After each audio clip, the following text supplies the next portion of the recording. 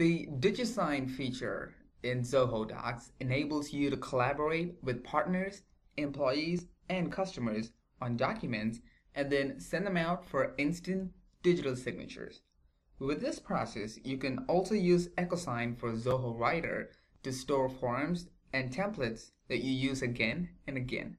Just make the quick changes to the template and then send it out for a digital signature straight from Zoho Docs. In order to use this function, you need to have a Zoho Docs account and an EchoSign account.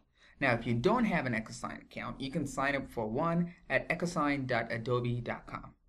Now, let's get started.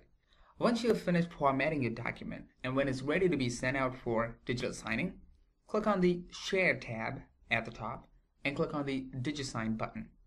In the pop-up, put in your EchoSign account information, put in the recipient's email address, the one who's going to sign this document, in the To field.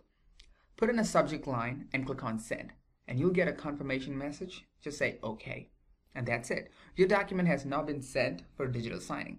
Now let me show you what happens on the signer's end. So the user gets an email with a link to click to review and e-sign the document. And when the user clicks on the link, he gets an option where he can click to sign. And there are two kinds of signing. EchoSign would do it for you as you type in your name, or you can actually draw your signature with your cursor or with the stylus if you are on a touch screen. And once he is done with signing, he should click on the button at the bottom and he's done. And you will get an email with the e-sign document in the attachment.